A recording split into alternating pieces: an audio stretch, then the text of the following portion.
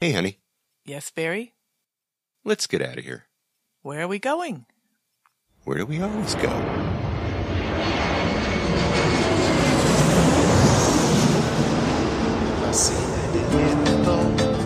Este ritmo de palmas, sin mi naturaleza, hasta encontrar la playa.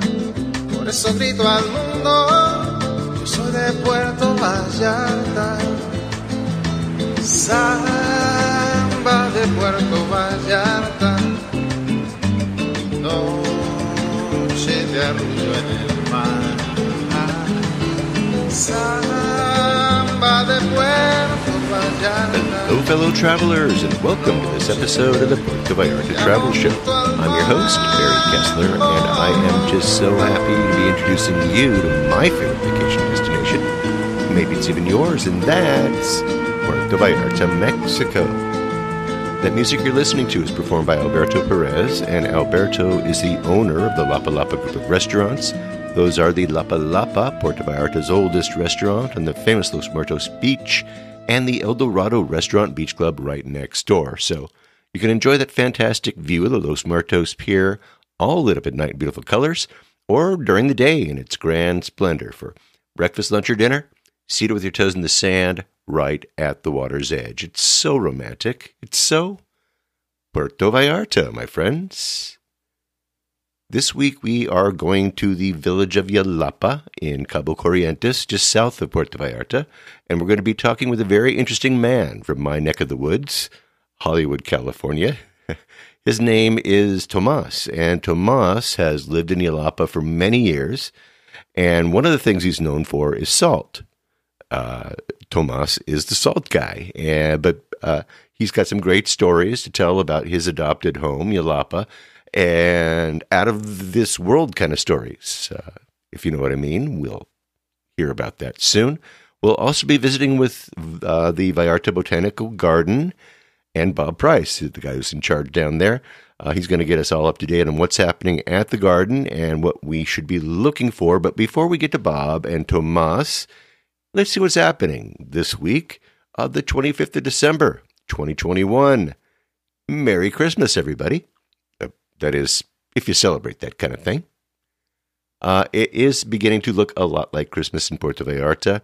Right along the Malecon, the ice rink is busy. They've got that carousel. They've got a train that goes up and down the Malecon with the little passengers. They have little posadas, little processions that go along the Malecon. And, of course, the Christmas village, which is bright and very festive. We talked about that last week. Seems they finally figured out what to do with those little huts, the houses, the structures in the Christmas village that they built along the Malecon. They started building, they're located just where McDonald's is, and then they go all the way down to where the ice rink is. The businesses along the Malecon actually are individually sponsoring the stands, and thus they are paying for the opportunity to do so. And, of course, that will help offset the cost of the project. Of course, the project is a little bit pricey. It's about 8 million pesos, or about $400,000 US, a figure that caused many people to actually wonder where on earth the money was going to be coming from, while the city, of course, is struggling to pay their employees. I have some clips of the happenings along the Malecon. I'll have them in the show notes. They were recorded by my friend, my on-the-ground reporter, Salvador Estrada, the candy man on the Malecon, in his wheelchair with his new phone. And when you do see Salvador, by the way, throw him a couple of extra pesos. He had to buy a new van. The engine on his old one was shot. His old one was basically just melting to the ground. I've got some pictures that I'll share with you of his old van, and I'll tell you a little story next week about that van and some of the experiences that I've had with Salvador, having helped him set up in the morning and break down and get back to his van in the evening. It's a whole different perspective on being wheelchair bound in Puerto Vallarta, or anywhere for that matter, and I'll be sharing that with you next week. Now, speaking of a city having no money to pay its employees, have you noticed prices going up in your neck of the woods, wherever you happen to live? Well, it's happening in Mexico too. From Puerto Vallarta Reporter Online, inflation and price hikes, a huge concern as the year ends. Even with inflation this year expected to be close to 8%, economists are warning that beginning of year price hikes in goods and services are coming, often referred to as Cuesta de Enero. They will hit pocketbooks hard and likely to drag on through the first 5 months of the year. Universidad de Guadalajara researcher Victor Ivan del Toro predicted that the price of a tortilla could increase 24 pesos a kilo, while other products whose prices have spiraled recently, including tomatoes and beef, will continue to rise. Even with a hike in the minimum wage, low-paid workers will be a long way off being able to afford the monthly canasta básica, or the basic basket of 121 staple items that totals just over 11,000 pesos, he said. The current minimum wage is 4,200 pesos a month. Meanwhile, President Manuel López Obrador has accused unscrupulous businesses in Mexico of taking advantage of current economic climate to hit consumers with price hikes that are far in excess of the inflation rate. If inflation is 6 or 7%, they are increasing products by 15 or 20%, he complained at a recent press conference. Inflation in November reached 7.37% annually, its highest level in more than 2 decades, which has caused Banxico to raise interest rate for the 5th consecutive time to 5.5%. While AMLO said the government was taking great care of inflation, he noted that it is a temporary and worldwide phenomenon. He boasted that his administration has managed to maintain stability of Mexico's currency, which he said had depreciated by just 2.8% against the U.S. dollar in 3 years since he took office, compared to 57.39% during the 6 years of his predecessor, Enrique Peña Nieto. And I have a link to that particular article from Puerto Vallarta Reporter in the show notes. Now, a couple of weeks ago, we talked about changes to the FMM, the tourist card. We talked about the crackdown on those people who touch base every 6 months at their countries of origin, and then those people turn around and they spend another 6 months in Mexico. Essentially, they're making Mexico their home without going through the process of actually qualifying for and applying for temporary residency or permanent residency as is required by Mexican law. And if you missed that episode, you can listen to, or you can read about it in the show notes. That was 2 weeks ago, approximately. We were over at Puerto Mágico. Well, there's new rules that we now must follow as tourists that aren't really new rules at all, just that they were never enforced to the letter. But now they are, and that is that we must now, as tourists, carry our passports and our FMM, our tourist cards, with us at all times, it seems. And if you are a resident, or if you are a permanent resident or a temporary resident, and you have that green card, you must carry that card at all times as well. Now, before, I always suggested that you make black and white copies of your passport and your driver's license, and you carry them with you when you go out and about. And we used to say that used to serve as adequate identification, just in case you were stopped by the authorities. And I would always recommend that you leave the originals at home, back at your safe, wherever you are, if you're a hotel or your condo or whatever. Well, evidently that will not work anymore. You need to have the originals with you at all times when you're walking around, walking about, or you might risk being hauled off to jail. Now, here's the law as it's written, and it's carried out. So listen up. This is the U.S. mission to Mexico. It says U.S. citizens are reminded that if you enter Mexico by land and plan to travel beyond the immediate border area, you must stop at a National Migration Institute, or INM, office to obtain an entry permit, or Forma Migratoria Municipal, or FMM, even if it's not explicitly directed to by Mexican officials. So this is for people that actually like drive across the border. But of course, when you're flying in, we got that too. When traveling in Mexico, the law requires that foreign visitors carry a passport and entry permit. You may be asked to present these documents at any point. If you don't present these documents, immigration authorities may lawfully detain you for up to 60 days while they review your immigration status. Immigration checkpoints are common in the interior of Mexico, including in popular tourist areas far from the border. U.S. citizens resident in Mexico should carry their resident identification cards at all times. The actions you need to take are you need to obtain an entry permit, your FMM, at your INM office if you're entering Mexico through a land border and traveling beyond the immediate border area. Next, you need to carry your passport and entry permit, your FMM, with you. And for U.S. citizens who reside in Mexico, you need to carry your resident identification card. And that's that. So I have a link to that announcement from the website at the U.S. Consulate in Mexico. They are in the show notes. You can find it at www.puertovallartatravelshow.com. And remember now that it is important to actually carry around your passport and your tourist cards with you at all times, especially when you're traveling from town to town, driving around, even on a bus. Even, like I said, if you are a temporary resident or a permanente, you got to carry the original card with you at all times. And there have been reports of immigration officials checking the status of tourists as they walk around town. And they will. They'll arrest you. They'll take you to jail if you can't present them with the proper identification. And it can be kind of tricky, especially if you're like me, if you're a single traveler. I'm usually walking around by myself.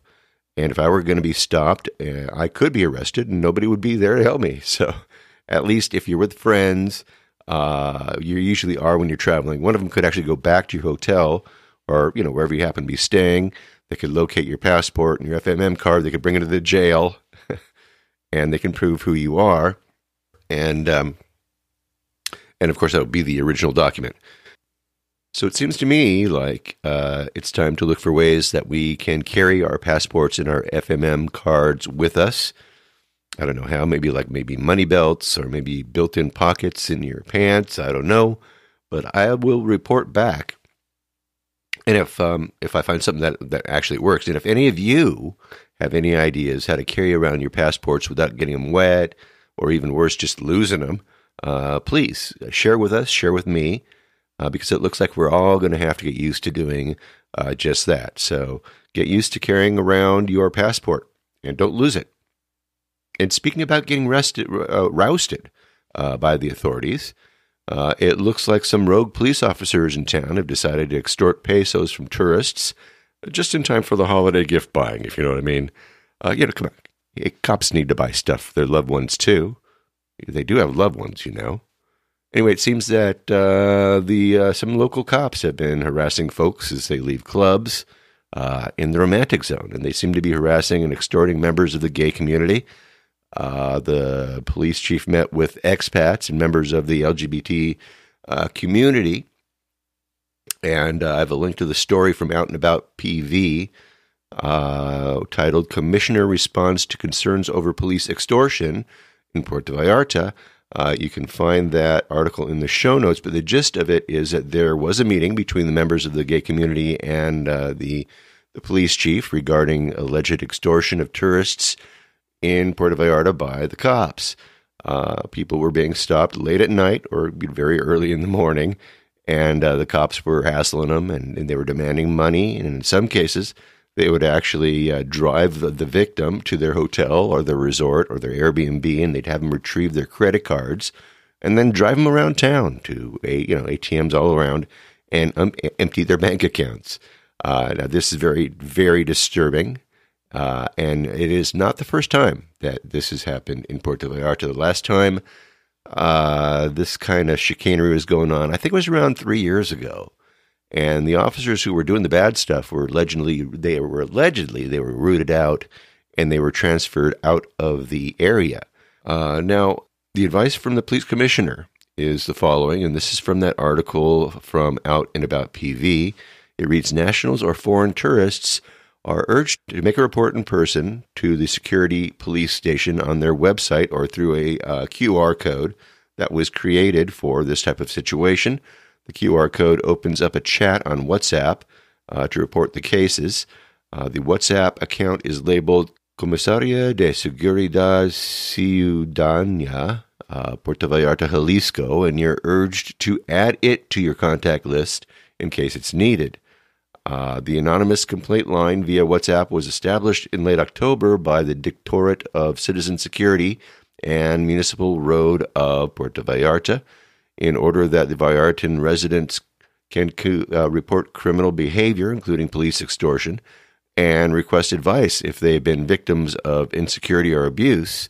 The call should be to a number, and I'll read it to you, 322-242-6982, or basically just scan the QR code that comes attached to this advertised photograph. And I have a copy of that ad as well as the QR code as well as the WhatsApp number. I got all that stuff in the show notes.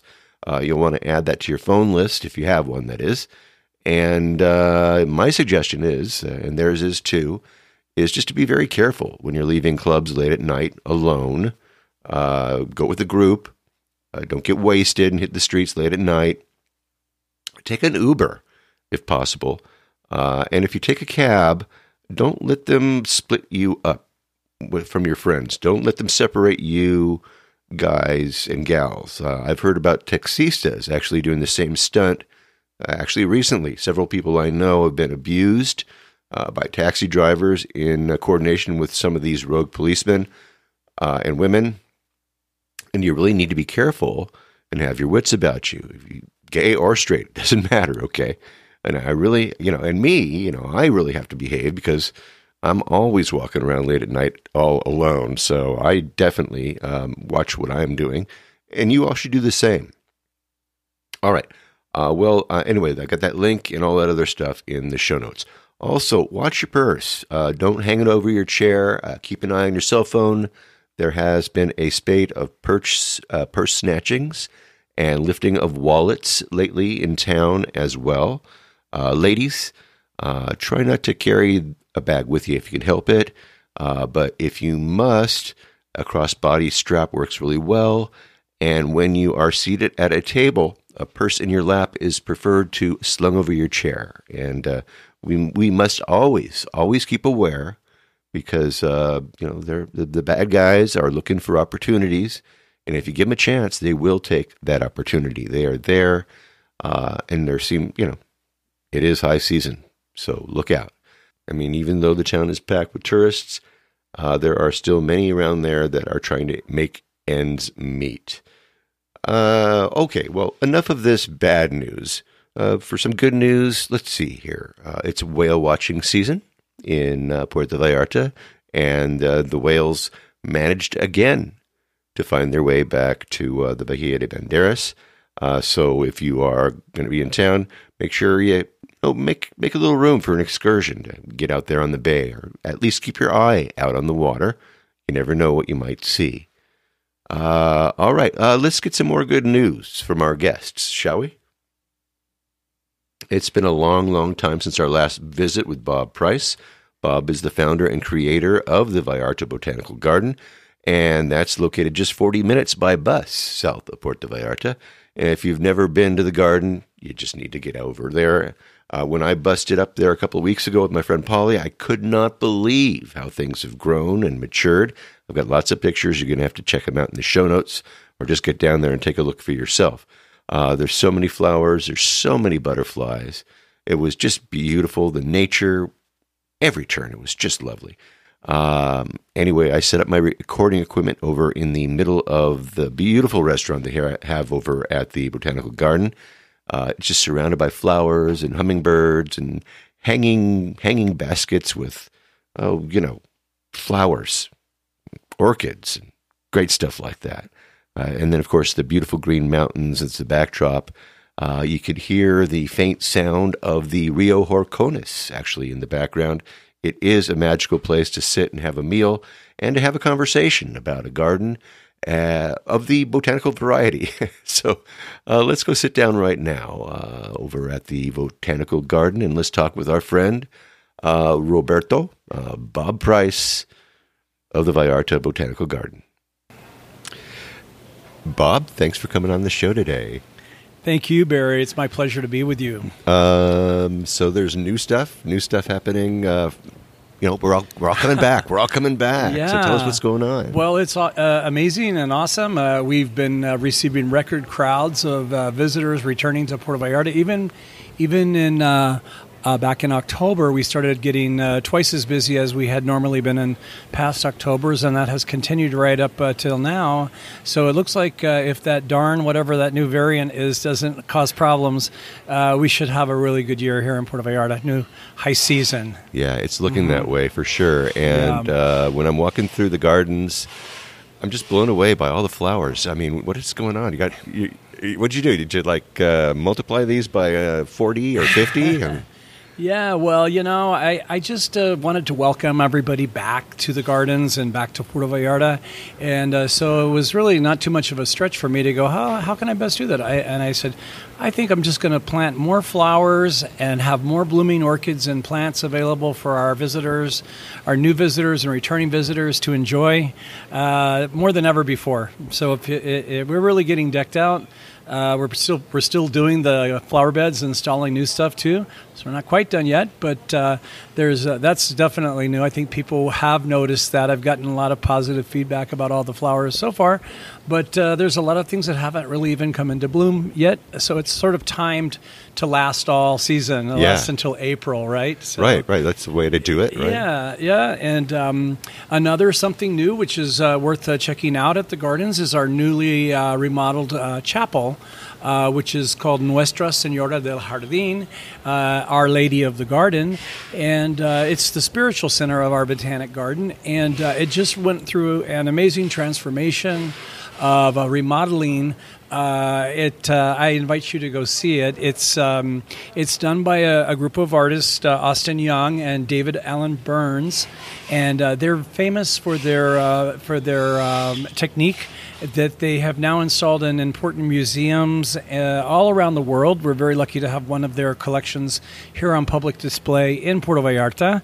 And it's called Angelitos de Mexico, or the Little Angels of Mexico, and it's a theme on hummingbirds and also of photographs of flowers that were taken here at the Botanical Garden. Wow! So our garden is famous for our hummingbirds. We have a really very busy hummingbird season here, where a lot of birders come out to enjoy the 13 different species of hummingbirds. We have a lot of biodiversity with the birds, and especially the hummingbirds here. You can see some pretty interesting species, either at the feeders or walking in the garden. And also we feed the tropical birds. We have a bird feeder where a lot of very beautiful birds that come in and delight us with their beautiful bright colors. And every day you can see them from the restaurant balcony. Also new, we have some new things on the menu up there in the restaurant. We're trying to really lean our menu into traditional Mexican cuisine, sourcing the best Mexican ingredients wherever we find them. If we need to get the black corn, we have a guy in Oaxaca that sends us the black corn, or other artisanal corn or heirloom varieties of things that are in season that we can use in our restaurant. Oh, wow. So okay. people are looking for an authentic experience of Mexico. I think that we've got it here, and I think they're going to be delighted by what they will find at the gardens and also in the restaurant. So. Yeah. Well, I'll have pictures of I've gone all around here and taken some great pictures, so I'll have those in the show notes as well. But as well as the chapel and the new design there, it's fantastic, absolutely fantastic. You have any plans coming up for any events? Got things maybe planned for next year? Or? Well, we just went through three big events in November, but that's behind us now. We had a huge Thanksgiving out here, American Thanksgiving, where we served over 400 people. Wow! And it was a huge success. And we had the garden's 16th anniversary or 16th birthday on the 16th of November. Oh wow! So okay. we're I missed it. 16 years old now, and and and the other thing was the Dia de los Muertos party that we had on the 2nd, which was also the grand opening of the new chapel. So we do the Dia de los Muertos event every year. Here at the Gardens, we have a scattering garden, which is where a lot of our members have chosen as their eternal resting place. So we just are doing ashes. You can go see the scattering garden and the cemetery out at the church. We also have a pet cemetery here that's really quite a unique and beautiful little place for your pet. Once your pet crosses the Rainbow Bridge, you can bring them to us and we'll take care of that for you. But a lot of people are calling the Botanical Garden their final home, their final resting place, and of course that will be mine too. I'm not let's say looking forward to that day, but when it comes, I'll be in it way in the future. Way in the future. That will be where I'm going to be. My mom's there, and so it's a beautiful place on a beautiful hillside overlooking the garden. So I think we'll be at peace over there. I think so too. Yeah, I agree. Anything else you want to add? Is there anything else you? I just want to encourage people here in Puerto Vallarta to do your best to help with the garbage situation that we have. Our new administration is just coming up to speed on that. We have a lot of need for everyone to pitch in. Maybe even become a leader in your neighborhood, so we can have nice, clean streets and be ready for tourism, which is our main economic engine here. We have to keep the town nice and spruced up, and everybody needs to pitch in. So I would mention that. I would mention to everyone to be very cautious and frugal with your water consumption, and to make lifestyle choices that help our planet. And we've all heard the news. It's sounding kind of dire, but sure, there's lots of things we can do and should do in our daily lives. And that includes things like generate less trash, take care of water, cherish it and not waste it, and just other things like that. We all know what we can do, but everybody has to pitch in. There's still time, but we got to act now. Absolutely. I'm glad you said that. Mm-hmm. I'm really glad you said that. Yeah. I'd also like to mention something new at the Gardens. It's not exactly new. We've been doing it since around 2005. We're acquiring lands that are adjacent to the Gardens, undeveloped lands, forested lands, and bringing them into our preserve. With our goal is to make a large wildlife preserve here. The Gardens is in the unique position of being in the middle of pretty unspoiled territory here in western Mexico, but it's under threat. We see the development going on here, and so we would like to create a permanent sanctuary for the animals and plants that also call Puerto Vallarta home, and we've already undertaken that. If anybody wants to participate in that, we're raising money. We're asking people to donate to this. This also has a lot to do with climate change and deforestation, which was mentioned at the Glasgow Summit recently as one of the things that nations actually could do. It's almost impossible to rein in the fossil fuel industries, such as we've built the whole civilization around them. But one of the things we can take a whack at is trying to stop the deforestation and protecting lands and habitats. So we are doing that. We've already started doing it, and we would ask anybody who'd like to participate in that to help us make this preserve, just to contact me at the Botanical Garden. You have information of that in the show notes, and I'll have it in the show notes. So we'll definitely do that. Bob, thanks for having me here at the garden today. It is absolutely beautiful. No, do not miss it. When you come to Puerto Vallarta, there is no reason for you to miss it. The trip up here is half the fun, and the trip back, of course. But once you get here, you're in paradise. Thanks a lot, Barry. Good to see you. Thank you, Bob. I have links to everything that we talked about in the show notes. Make sure you get to the garden if you get a chance. You will love it there. Okay. Now, my featured guest is a guy that I met at a bar. That's right. Actually, I met him in front of a bar. Okay, it was the Salty Caesar over on Madero. And I was delivering some terpenes that I mulled down for a buddy of mine who makes oils, the medicinal type, the kind that you smoke or drop on your tongue, Now, terpenes Terpenes are what gives your vape oil that Girl Scout cookie flavor or that wedding cake flavor or that Maui Wowie or whatever kind of flavor you want. That's what terpenes are. And anyway, I was making it's okay. Totally legal, everybody. Don't worry about that. Anyway, we were discussing his chemistry projects at the time. And of course, we were solving the world's problems. And one day, I need to recount that discussion. That's for another day. But anyway, we were solving the problems of the world, and up walks Tomas. And Tomas is the guy you're about ready to meet. And we got to talking, and immediately I knew that I had to have this guy on the podcast.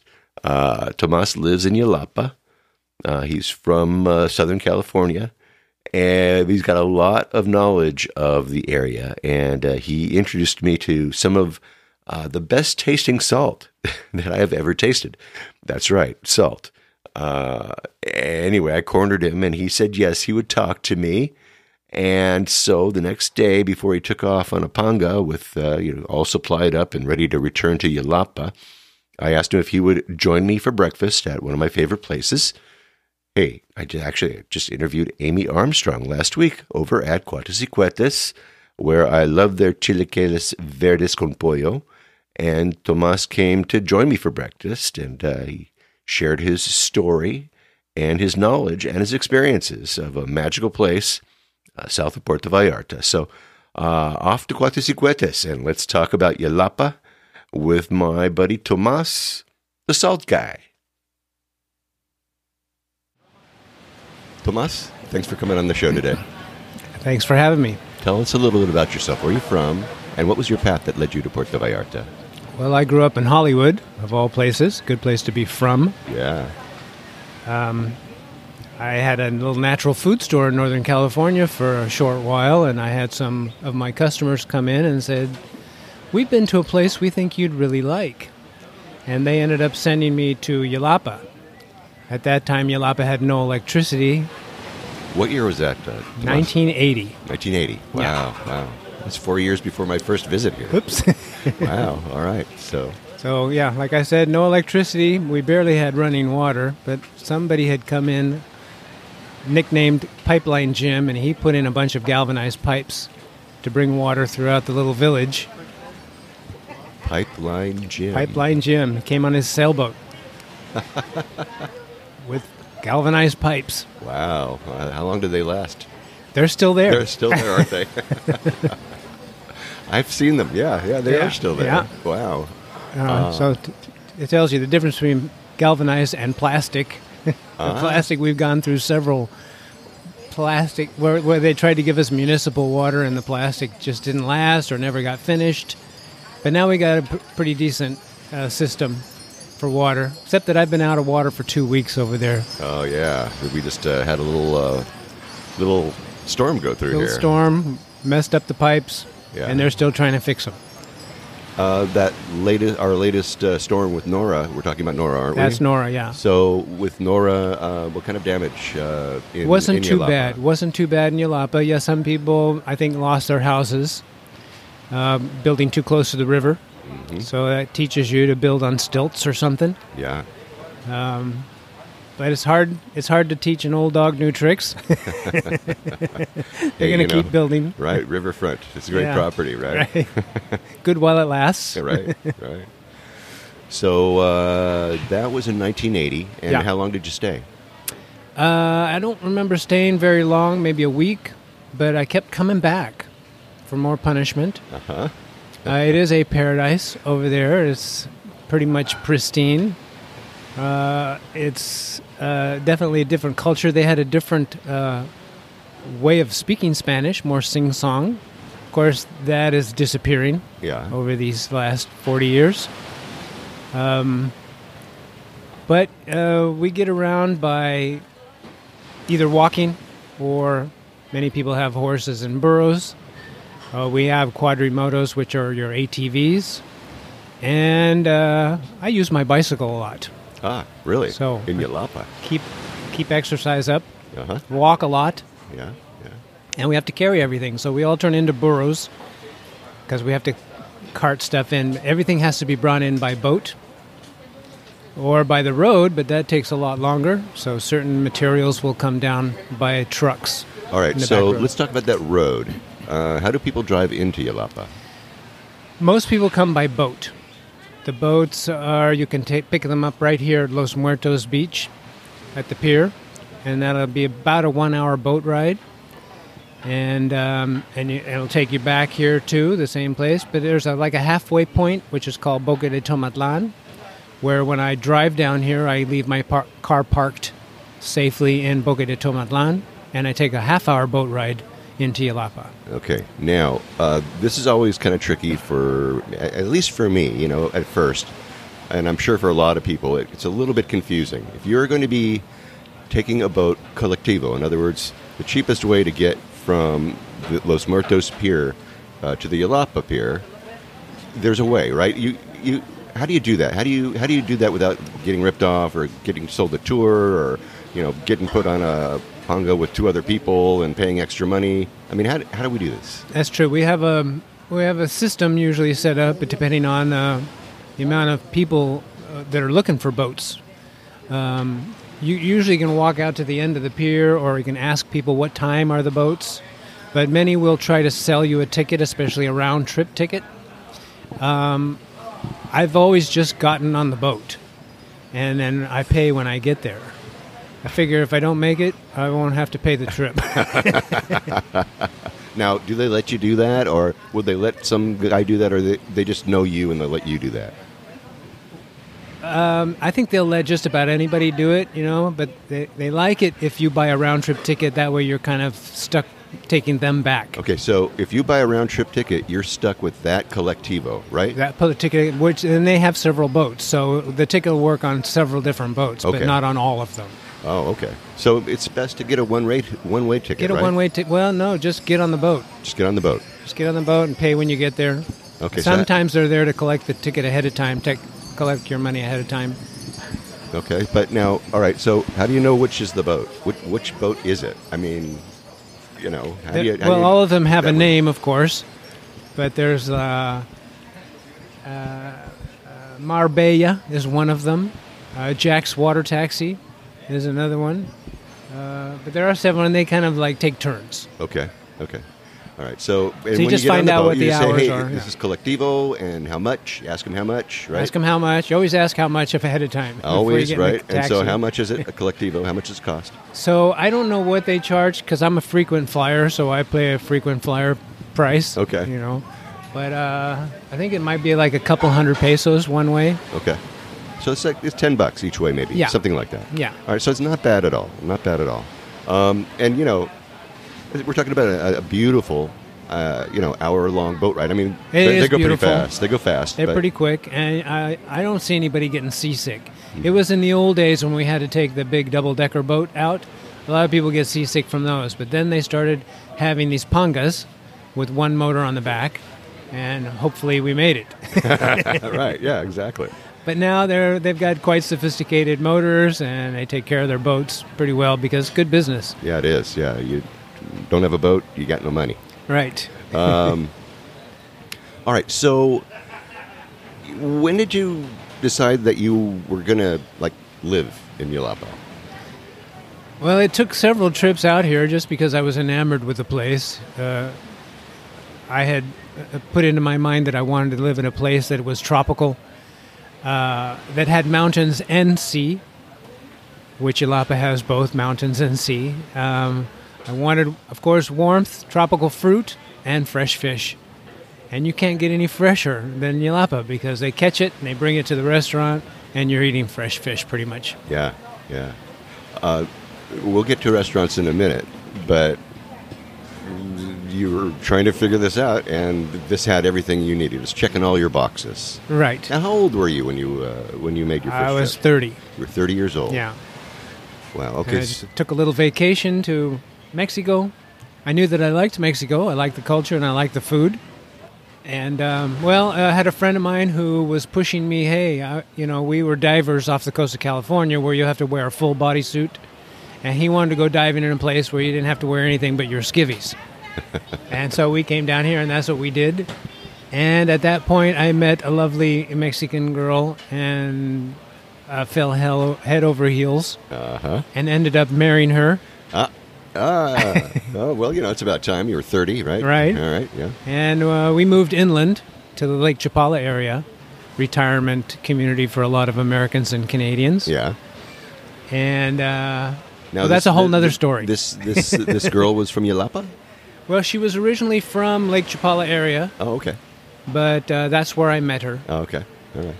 So I don't see the wife here. That was Yeah, it was a long time ago. Okay. Very good. That lasted 6 years. Okay. It was the best and the worst. Yeah. But hey, you never know where the heart's going to pull you, right? Exactly right. Exactly right. So you left Lake Chapala. Left Lake Chapala and started going to Europe Uh-huh. after things didn't pan out. Right. I figured I was going to move to Europe. Well, that didn't pan out as well as I'd liked it to, even though I did have a good time in Europe. I have a French passport, so it allowed me to work anywhere in Europe. Mm. And those are other stories. Yeah. Yeah. But I kept coming back here because, well, we had kids, this little Mexican girl and I. So I was trying to see the kids. It wasn't easy. Yeah. I bet. It was a chore. Yeah. Yeah. So you got back. When was it that you decided that you were gonna live there? Well, part of that was because I wanted to be somewhat close to my kids, even though they were, 5 hours away. At least I was here for them. Mm-hmm. So I started building a little house so I can leave them something. If I ever end up permanently in Europe or in America, they've got something that they can fall back on. Ah, nice. Nice. And so you built a house over in the I built a house, yeah. And that was brought in all probably by boat, right? Yes. The cement, the wood, the metal, the electrical parts, the plumbing parts, everything has to come in by boat. So everything ends up costing you more. But since I do a lot of the stuff myself, I was able to build a little 2-story. Very good, very good. And on the mountainside, out of the flood zone. Yes, right? Important. Because you planned that. You did that on purpose, didn't Yes. you? Mm-hmm. How do the people in the village take the fact that some gringo's building a house in their village? Well, I'm not actually in the village, but yeah, well, they're always welcoming the tourist dollars. And we bring a certain amount of excitement to this little village, right? We have our disco. They cater to us pretty much. There are 35 eating establishments in Yelapa, it's a little village of 1,500 to 2,000 people. Yeah. So, yeah, we have a variety of nice restaurants, and everything's pretty fresh. So you can't eat any place much healthier than here in Mexico because they start about everything from scratch. Yeah. You are we were talking a little earlier, you like to bake. I like to bake. I've been baking since I was 14 years old. You're an electrician. I'm an electrician. I'm a plumber. I'm a carpenter. Yeah. So, this all came in really handy when you're building your place. Yes, absolutely. Yeah. And I'm guessing that you probably help other people, too. Yeah, absolutely. Yeah. People call me up and say, hey, can you fix what so-and-so broke? Well, then good. You're very handy to have around the village, right? Yeah.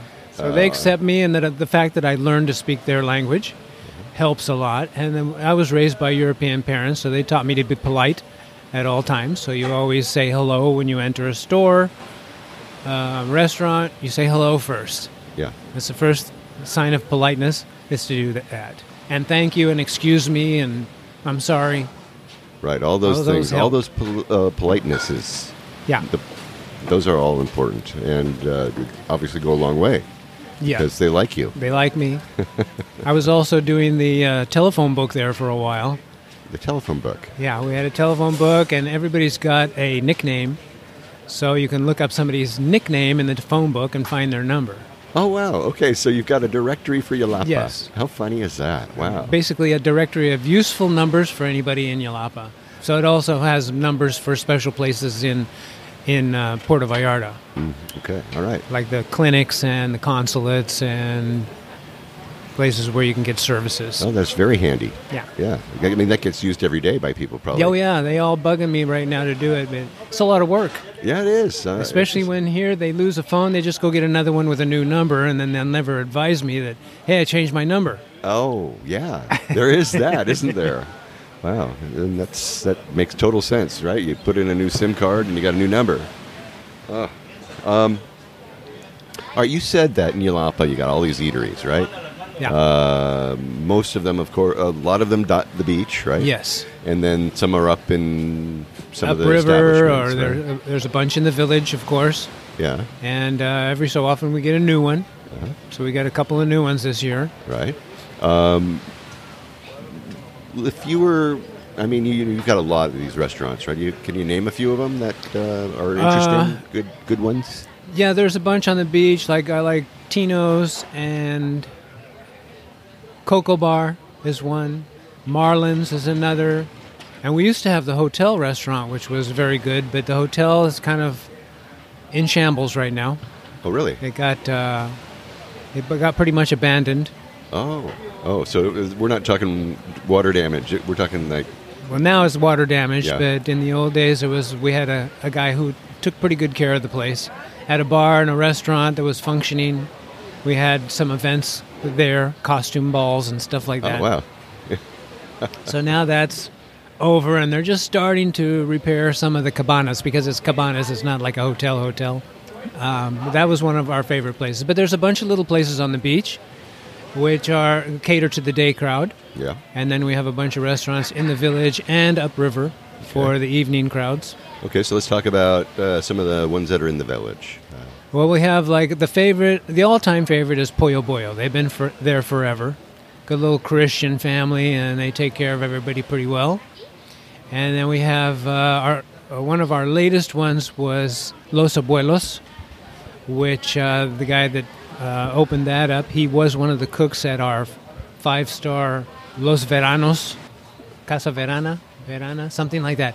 They're up on the hillside, Yeah. outside of town. Okay. It's kind of a fancy resort type place. So if you were gonna go and stay at that fancy resort type place that's way up on the hill, they'd probably come down in like ATVs and No, take their stuff they and- like you to stay up there, so they have their own restaurant facilities I and mean, bars. they gotta be able to haul you and your luggage up there, right? Right, but Yeah. they would prefer that you stay up there, Okay. right? Yeah. They Oh, don't okay. want it- they So don't want so them so it's mingling an all with the inclusive. Yes. Okay. So Yelapa's got their own all inclusive. I like this. That's interesting. Okay. What other places are there to stay? I mean, there are. I see a lot of Airbnbs. There's all kinds of Yes. stuff going on there. We have some places that are like nice apartments that you can rent. We also have more rustic places.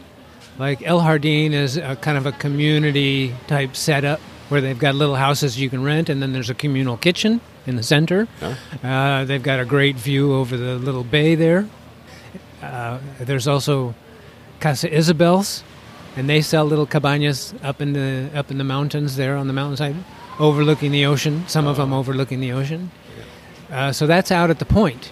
Those are those places, and then you've got in the village, and then you've got just outside the village, and we have different places. We have little places where you can rent a tent for Really? 200 pesos a night. No way. Right, and Right. they also, it's run by a woman, April, who does a nice job feeding us.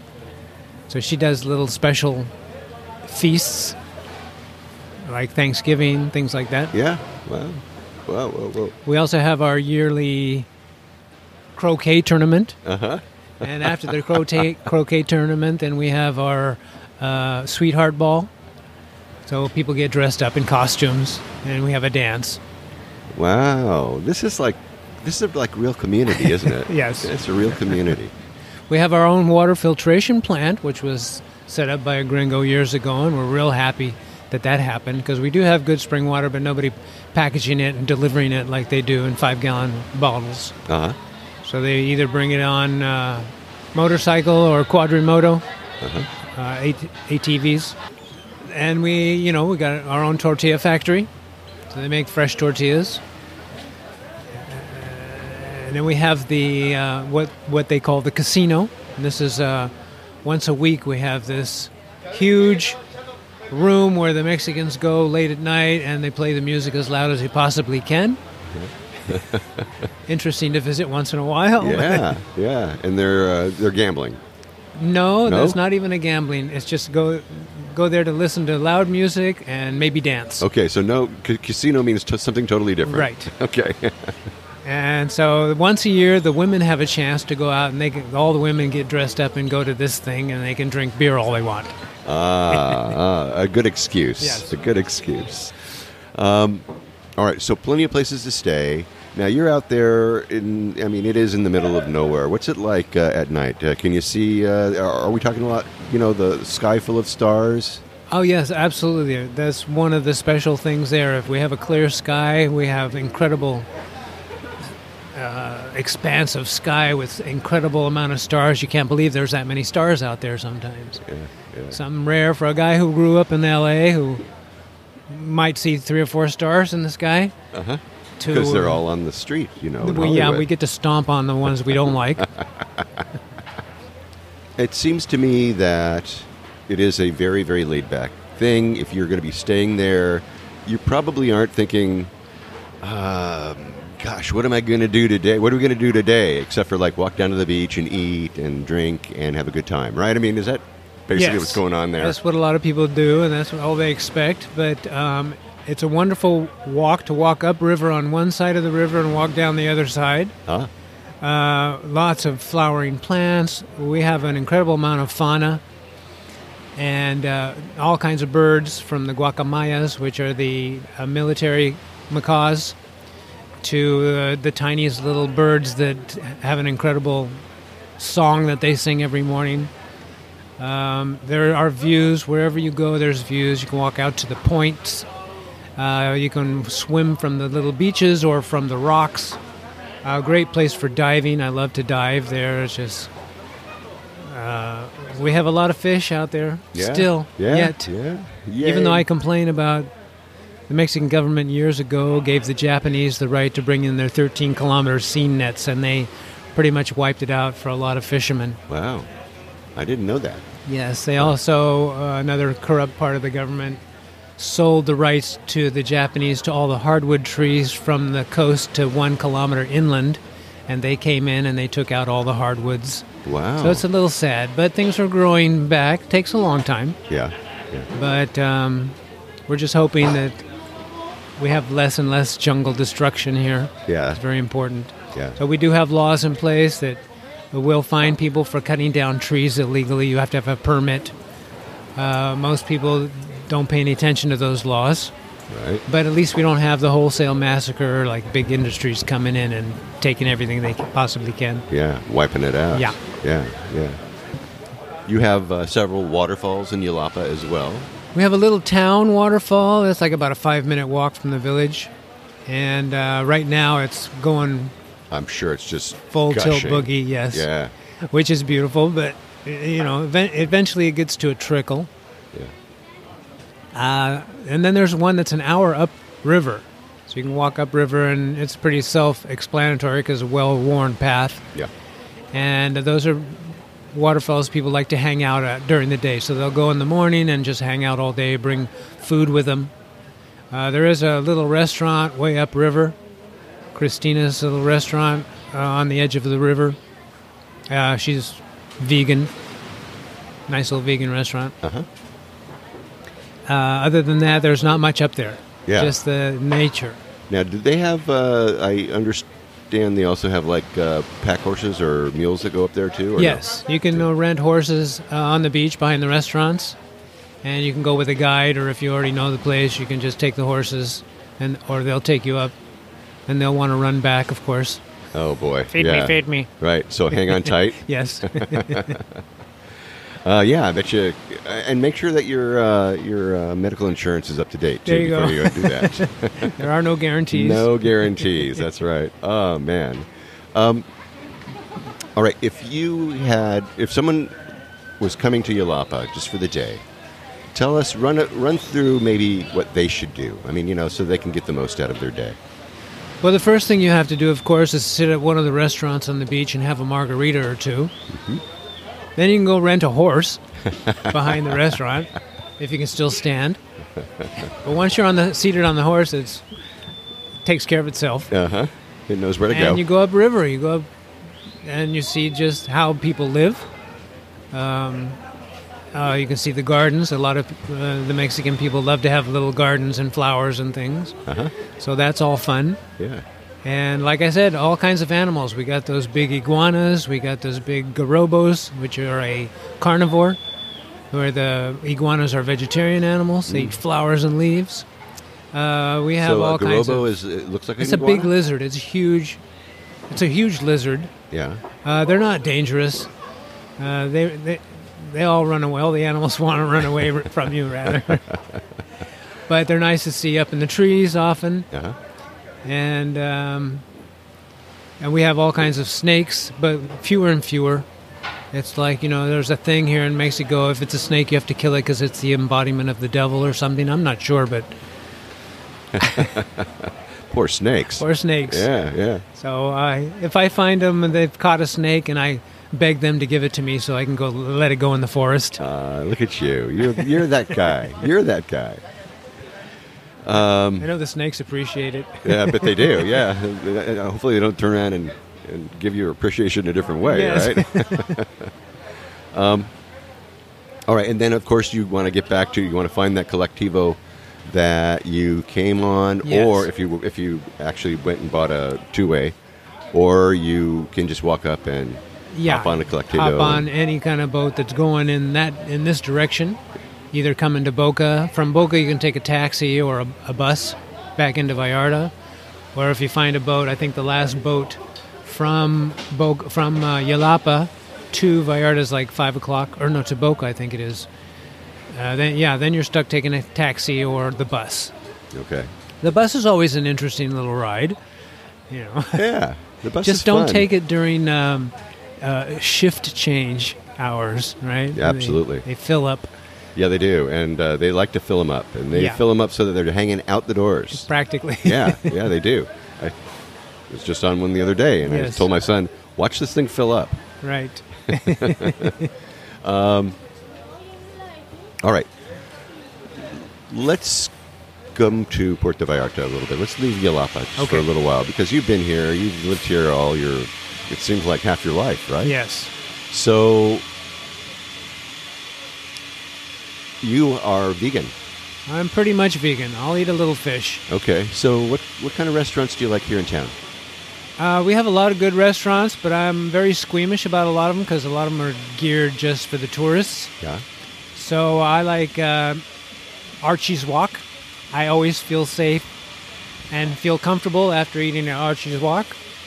And this was, Archie was the cook for John Huston. And they're still going strong after all these years. Yeah, they're they still are. a favorite to a lot of people. So when I have guests, I bring them there. I also eat at certain street venues. Yeah.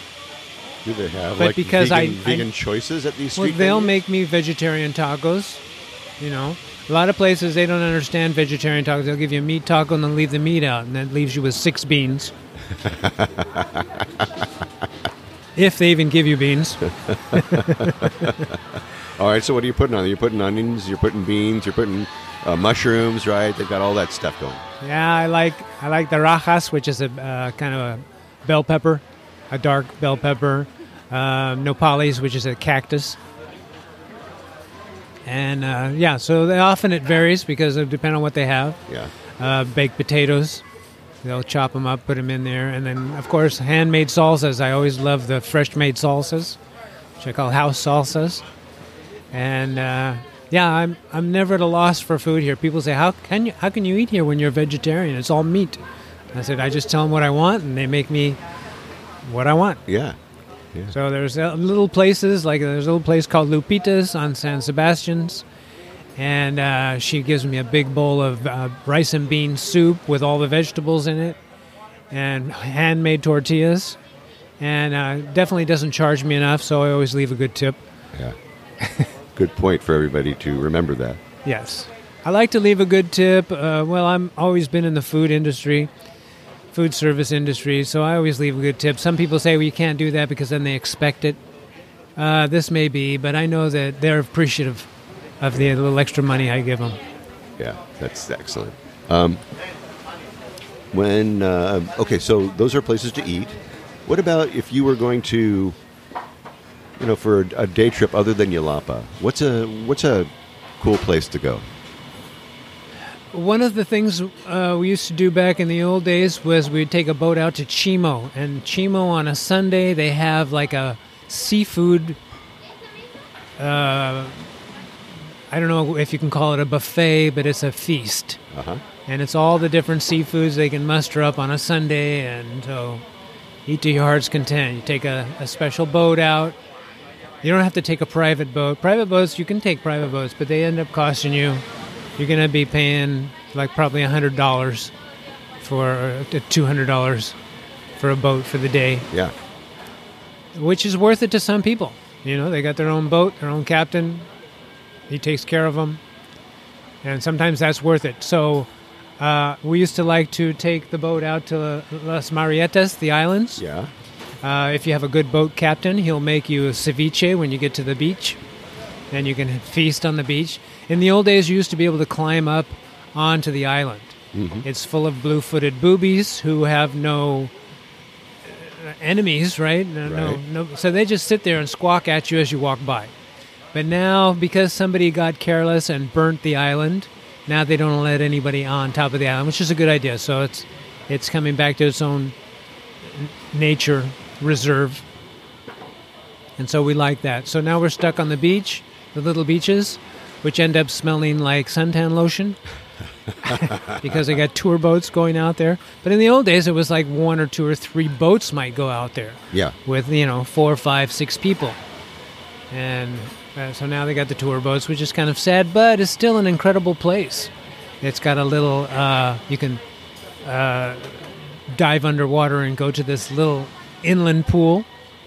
There's another beach on the other side, which is all rocks. So it hurts. It hurts, but it's interesting because you find shells and different things. Yes, different things wash up on that beach. Hardly anybody goes there because it's just rocks. Yeah. To get there from when we used to be able to climb the island, we could climb down a pole to get down to the rock beach. Right. Okay, yeah. So this was a little, before that all happened, it was kind of like a little Disneyland. Exactly, yeah. So it was special. It was a special trip to go out there. Yeah, and that's quite a haul, though, right? It's an hour boat ride. Is it? Yeah. And where would you leave from there? You would leave from Yelapa? Either from Yelapa, but they have boats leaving from Vallarta, too. Okay. Yeah, you can book a trip, sometimes a little group trip, or you can just get your own private boat. Yeah. If you had 3 days to go off somewhere, where would you go? A lot of people like to go to Sayulita. That's the other end of this is like the Bahia de Banderas, Flag Bay here, which they claim was maybe produced by a meteor that hit this area and created this circle. So we have Cabo Corrientes, which is the south end, and we have Punta Mita, which is the north end, más o menos northwest end. And Punta Mita, I understand, was bought out by the Japanese, so it's golf courses, expensive golf courses and stuff. But they also have their attraction of a lot of different restaurants and nice hotels to stay at. Four Seasons is out there.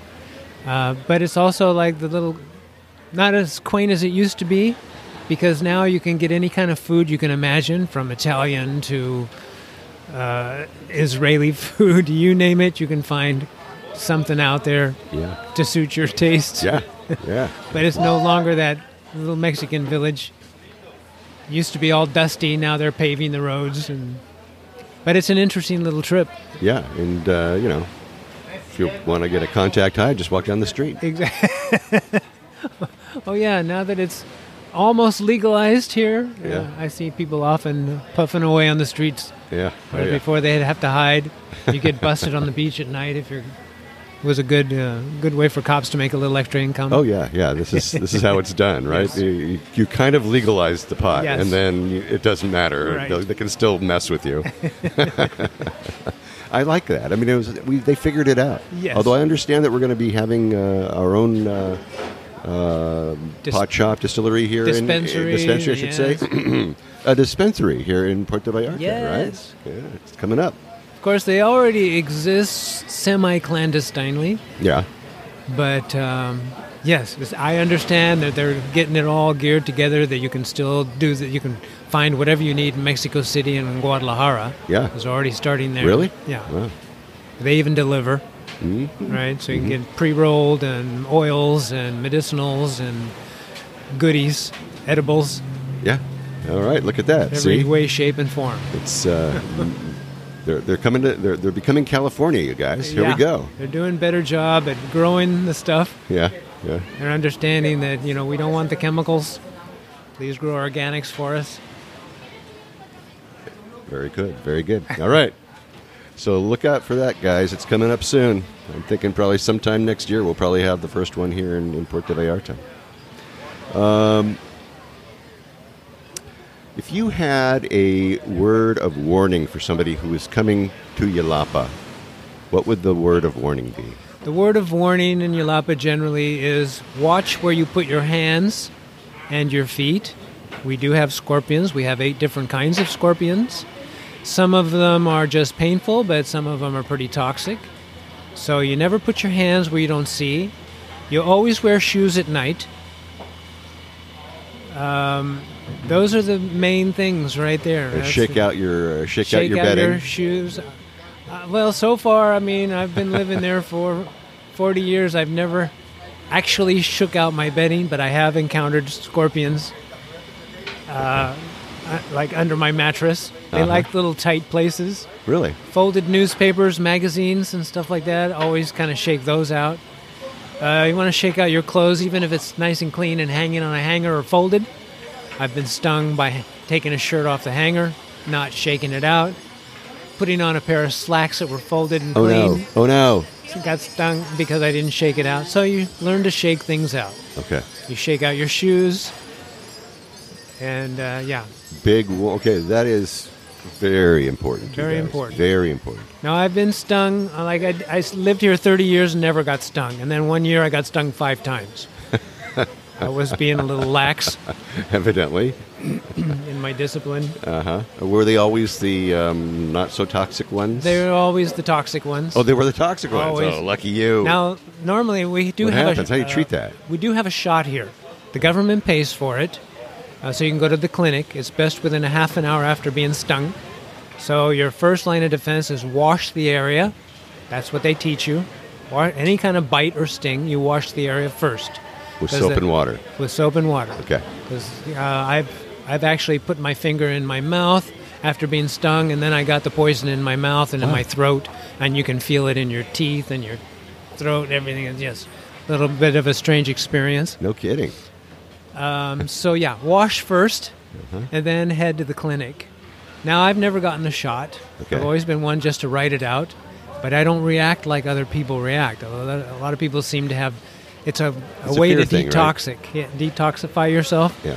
So yeah, you're going to be expelling, throwing up, mucus. It can be painful, but in your mind you can change it into sensation, so it's not so painful. Ice works very well, so have some ice around.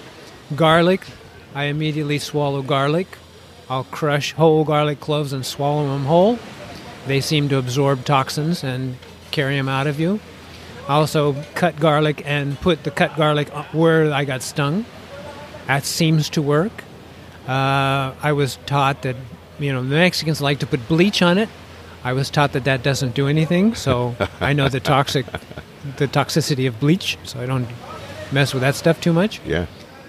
There's all kinds of old wives' tales of how to treat it, but the clinic, we have a very safe shot that you can take, and even pregnant women can take it, and children can take it. So it may take 4 or 5 doses.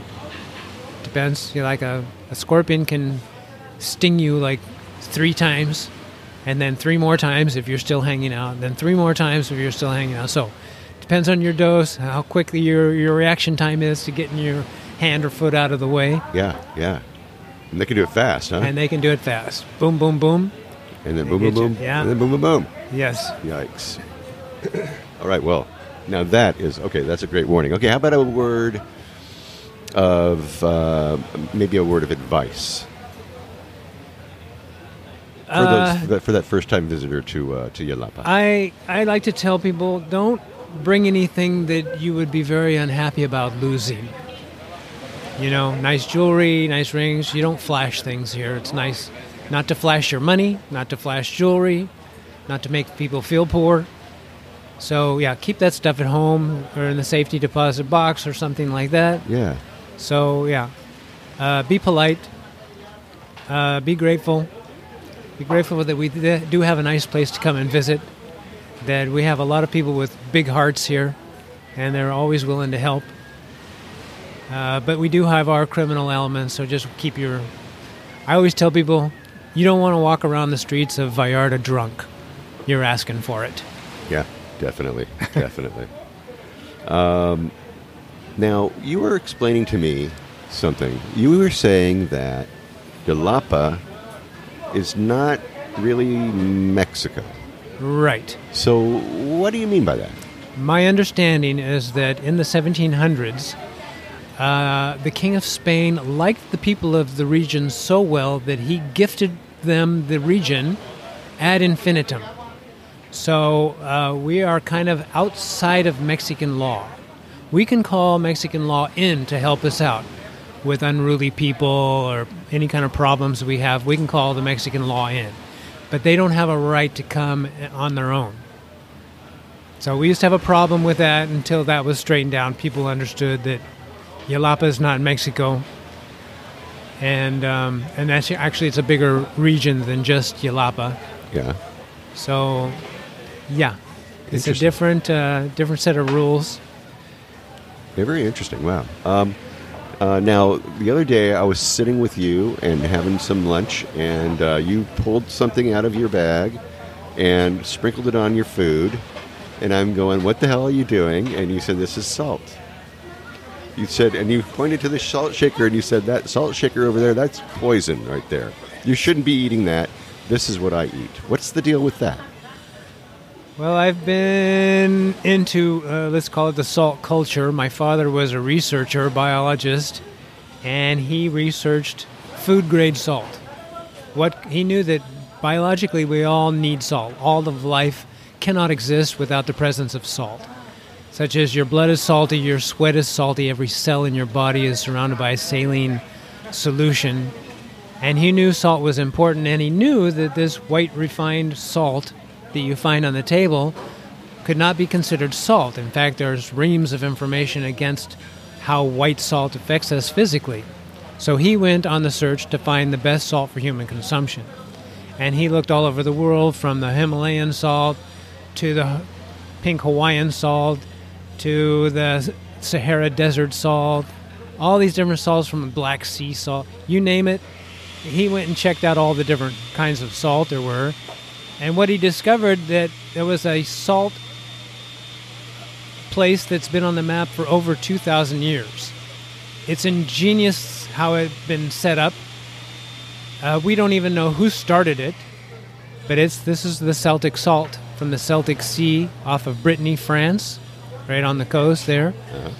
And they tap in on a deep ocean current. That the water in this current is already 400 years old from its origins. And at high tide, they are able to tap in on this deep ocean current, which is very rich seawater. And then it's gone through different locks where it's got a precipitation pond, a warming pond, and then it gets played out into fields of clay where the clay absorbs heavy metals, the salt crystallizes, and the salt farmer drags the crystals to the side, piles it up, and it drains. Well, my dad started his business, never ever advertising it, but we did mail order business of selling natural hand-harvested sea salt in America. And it was doctors who got wind of it and figured it out themselves were telling their patients, this is the only kind of salt you should be using because it's got some 84 different minerals in it, which are all utilizable by the human body. They're all bioavailable. And many people have said makes all the difference in their lives using real salt as opposed to what we've been sold as salt. So what's in real salt? What's in what we've been sold as salt? Well, there's sodium chloride, and then they have to add a anti-caking agent to keep it free-flowing. And this anti-caking agent will make it turn yellow or purple. So they need anti-yellowing agents, anti-purpling agents. So these are things you really don't want in your diet. Similar to gypsum. It's an anti-caking agent. Yeah. So actually 97% of the salt that is refined in the world goes for industrial purposes. The making of agricultural chemicals, the making of nuclear warheads, Morton Thiokol, maker of nuclear warheads, Morton Salt Company, de-icing the roads, right? Right. So, but they refine all of it because they can extract minerals out of it that they can sell at a profit, at a greater profit. So what we're left over with is this sodium chloride, which tastes like salt, tastes salty. But if you taste the real salt with all the minerals in it, and then you taste the sodium chloride, you see right away, that's a chemical. This one is something that's rich and flavorful. And people have even told me, "Oh, this is the sweetest salt I've ever had." Yeah. All right. So you're not going to Europe for this. No, I figured that 60 years ago, I remember coming to Mexico, and every restaurant you went to, every bar you went to, had a little tiny clay bowl on the table with these gray crystals in it, and that was the salt. That was considered the normal salt until the refineries got down here, and then everybody wanted refined salt because that made them more refined. So I knew that I wanted good salt, and I knew it existed here. So I went up and down the coast here. I'm a Pacific Coast person. I figured I need Pacific Coast salt. And it took me 2 years before I discovered in Colima, the state of Colima, south of Jalisco, was this little community which was a 900-year-old salt farm. And it was considered the salt for the Aztec emperor. And when I saw, I just lucked out while they were harvesting, and they took me out to the fields, and I picked up a handful of this salt, and I said, I found it.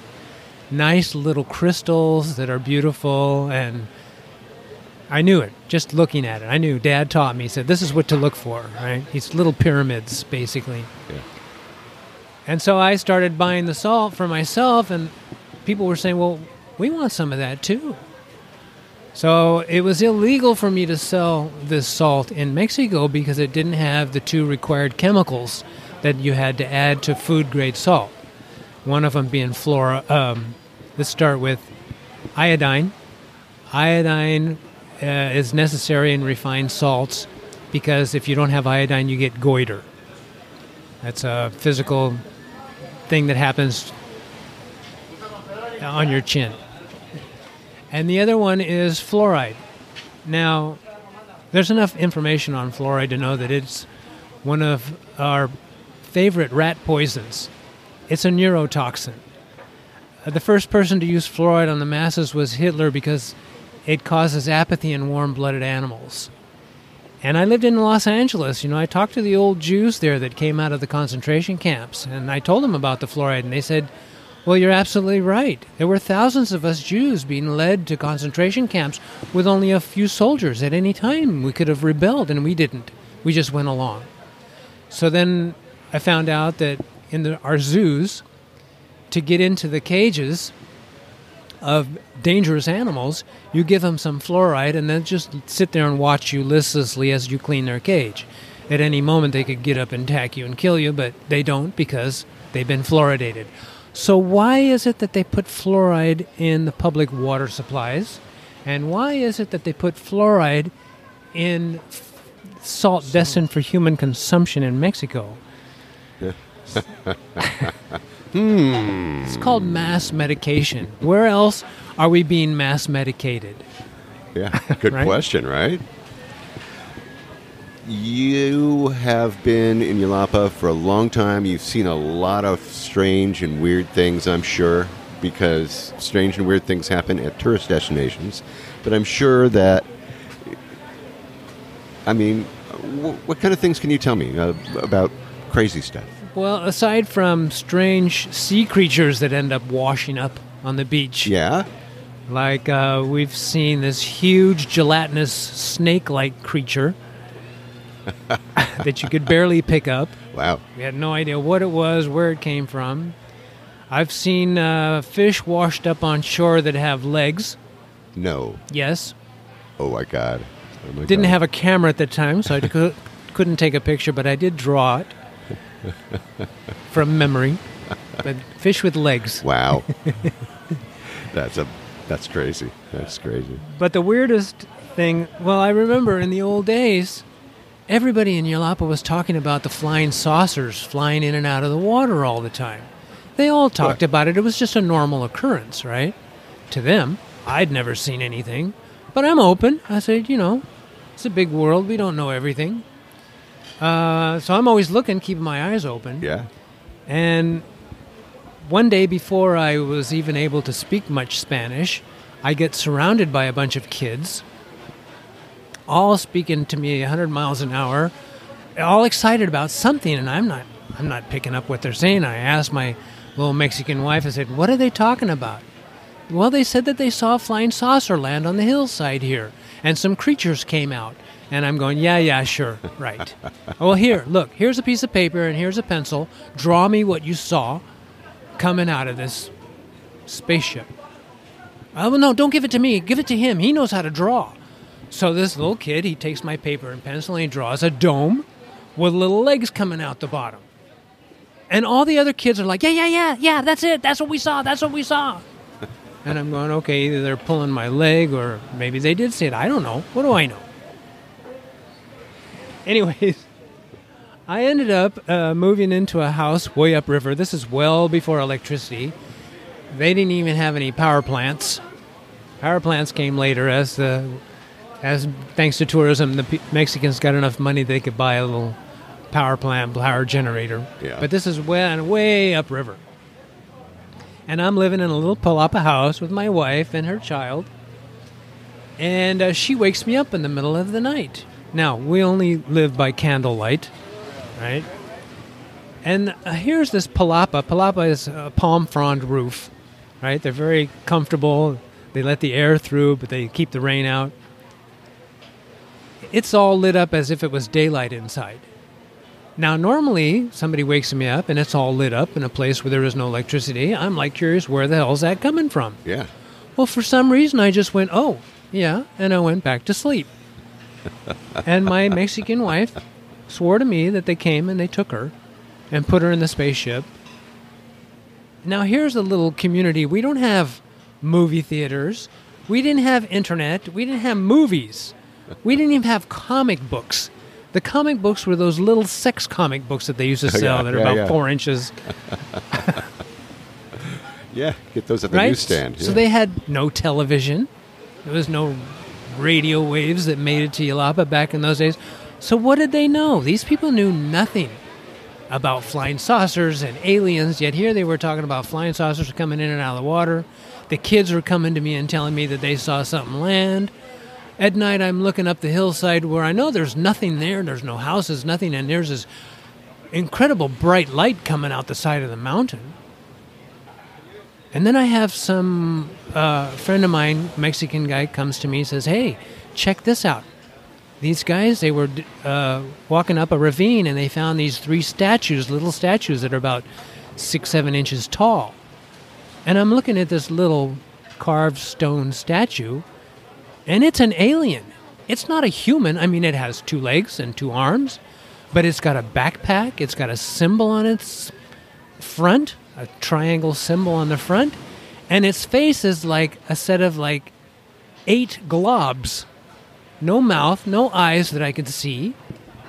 This is an alien. So I took pictures of it. I tried to buy it. They wouldn't sell it to me. They said they had 2 more. They wouldn't show them to me. Okay, well, it made me curious. Anyways, years down the road, I knew of a kid, American kid, who got raised there since he was a little kid. And I said, hey, friend, I said, you who've been here for so many years, and me who've heard people talk about flying saucers coming in and out of the water and experiencing weird things, what have you seen? And of course he says to me, are you making fun of me or what? I said, no, dude, the people talk to me about flying saucers, and now nobody's saying anything about it. He said, okay, well, I'll tell you. And he told me the same story. Tomas, I grew up here, no electricity, no movies, no TVs, no comic books, nothing. Aliens, we didn't know anything about aliens. We didn't know what that word even was. He says, but I'd get up with my buddy Johnny Belcher, half American kid, at 4 o'clock in the morning, and we'd go fishing. And we would see these weird sets of lights, no sound, just these weird sets of light, and they would go up the river on one side and down the river on the other side, as if they're looking for something. Now, we knew helicopters, we knew airplanes. We didn't know what this was. We couldn't even imagine. Our imagination was not set up to try to imagine aliens. We just knew that there were these weird little sets of lights. Wow. So that's all he could tell me, you know. Yeah. And he said this happened several times because he'd get up early and go fishing early in the morning. Yeah, yeah. Johnny Belcher ended up going up to Alaska, and he'd become a professional fisherman. And every time he comes back down for a visit to Yelapa, he's the only one that catches 6 to 8, 10-foot fish. He knows how to do it. He knows how to do it. He learned. Yeah, he does. Well, that's a creepy story, yes. Man. And then my Mexican wife claimed, I don't know, what do I know? I know nothing. Claimed that the aliens came multiple times to collect her and do experiments on her. And she said she even saw me on the slab next to her once, but I was out of it with my tongue hanging out my mouth. I never felt anything. I never saw anything. I checked for implants. I never felt, no, I don't know. No? So the peyote is really good. Mushrooms are really good over in Yelapa, too, I understand right? that, yes. Oh, okay. They do have psilocybin mushrooms, and the kids go up every year, a certain time of the year, yes, and go collect them. What is it, Ongosto, right? During August. Agosto, yes. Yeah, yeah. Well, no, they call it Ongosto. Ongosto, oh, yes, yeah. Ongosto, and then September is Septiembre, because there's nobody in September. Things kind of die out, so they're all hungry. They're hungry, hombre. Yeah, septiembre. Yes. All right, so let's go back to your salt just for a minute. Okay. You do have some salt, right? Do you sell, always? Do you yes. sell it? I sell it in Yelapa. Okay. Because I sell it without the fluoride. It's a trip. It's a 5-hour trip down there, and I go buy directly from the farmer before they can put any chemicals in it at the factory, and I get to pick what I like, the ones I like. Yeah. So sometimes in the warehouse, I can go to the warehouse if I can't find, and I'll go down the different piles. You can see the difference between salt farmers, and you can pick it up, and the best ones you can crush in your fingers, right? But then once they're there, then they get bulldozed into a hopper. They go into a conveyor belt where they're sprayed with these 2 different chemicals and bagged. So you get it before that all happens. I get it before that all happens, all right, yeah. All I say, I want you to fill, if I have to buy it from the warehouse, I said, here, I want you to fill my bags right here on the spot. Right? Yeah. And sometimes I'm able to use my own vehicle, and other times I just take the bus. Uh-huh. They'll throw a couple 100 pounds of salt on the bus for me, and let's go. All right. Good. Wow. All right. And I package it up with a little information so people know what they're getting. Uh-huh. And so where would they find it? The stores all like to carry it. One of the coffee shops, restaurant coffee shops right at the pier. Okay. They're my best customers. They sell to the tourists. And some people come down and they say, well, the only thing we ever bring back from Mexico is your salt. And I always tell them, I said, well, you want to make sure you got enough. Because when you run out, you're not going to want to go back to the old stuff. That's for sure. In fact, there was one little story is I had an Italian baker here in town. And I brought him a big bag of my salt once. Well, I got about a 3-pound bag of salt. And I said, here, try this in your bread. You'll see the difference that it makes. And 3 weeks later, he says, I've been looking for you everywhere. I need your salt. It makes all the difference in the world in my bread. But he was too cheap. He didn't want to pay the price. I said, it takes me days. I got to go down there, spend the night in a hotel, go search around. I said, but I'll take you down there in your truck. You and I go down in your truck, and we'll go get a bunch of salt. And it took like 3 years later, he finally found me on the street again. I got to have your salt. I said, well, I happen to have 100 pounds in the back of my truck. Take it or leave it. I'll take it. Timing's everything, Yes. Tomas. And I make my own kimchi and sauerkraut, and it makes all the difference Yeah. And in that, isn't that a key ingredient in Yes. both of those things? Yes. Well, I'll be using your salt when I get home, that's for sure. I'm going to tell you that for sure. I mean, it is, take my word for it, folks. It is totally night and day when you taste that salt and then you taste the stuff that comes out of the shaker here. It's unbelievable. Before we go, is there anything that we forgot to talk about Yelapa that you want to share I'm with sure us? there are a lot of things that we can touch on.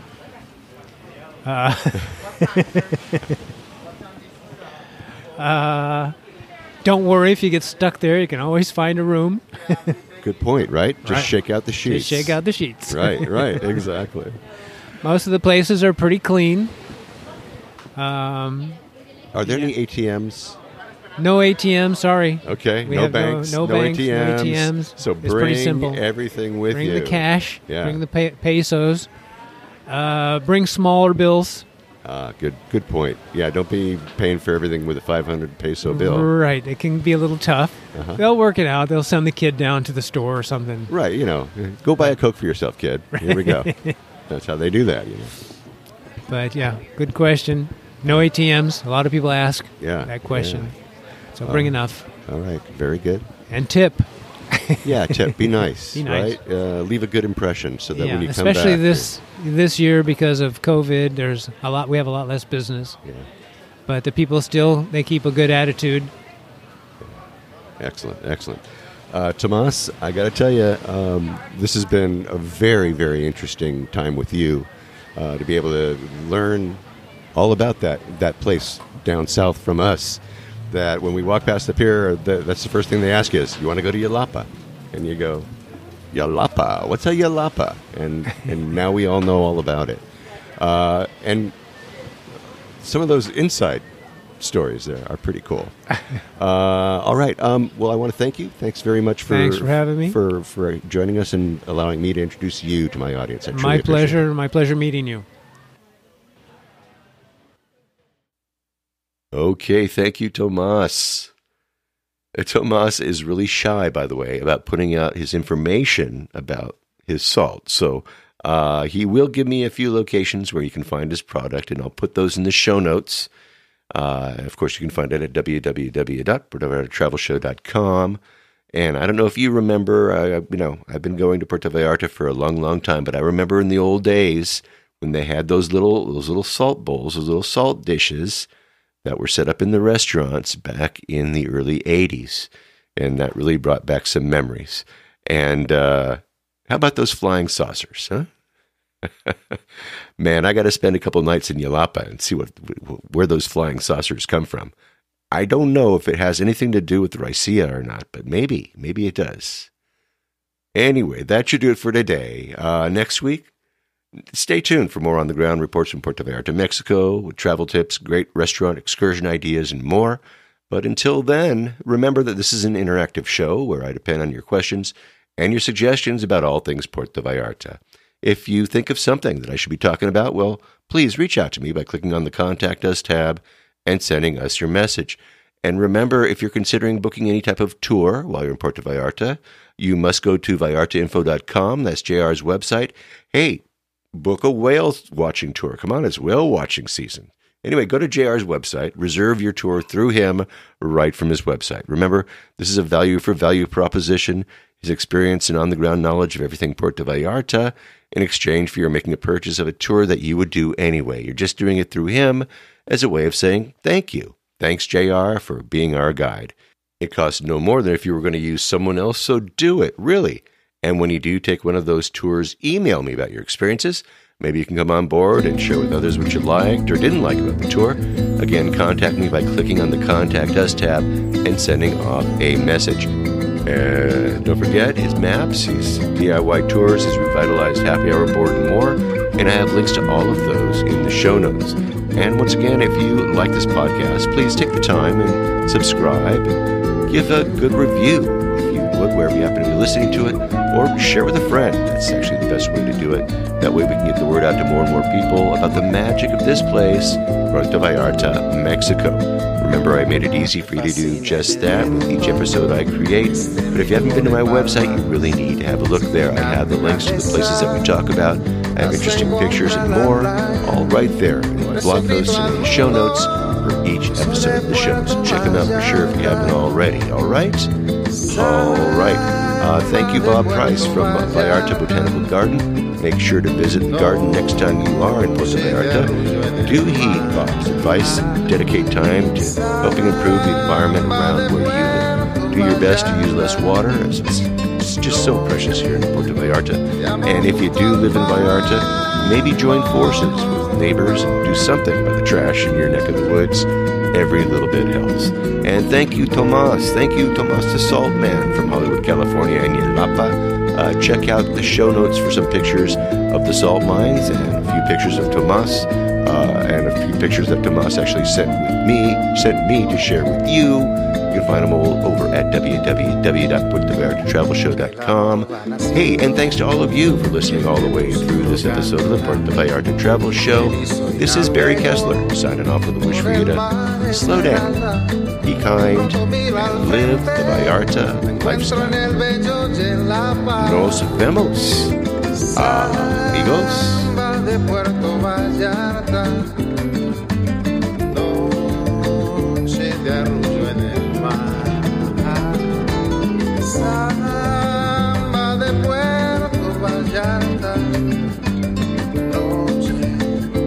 de amor junto al mar.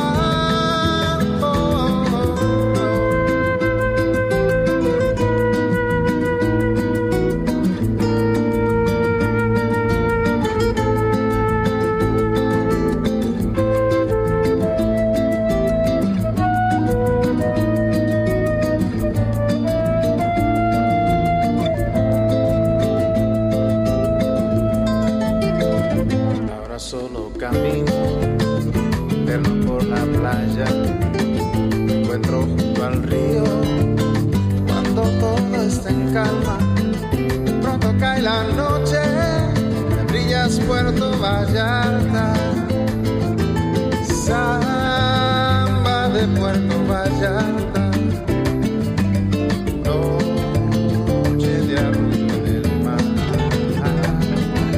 samba de Puerto Vallarta.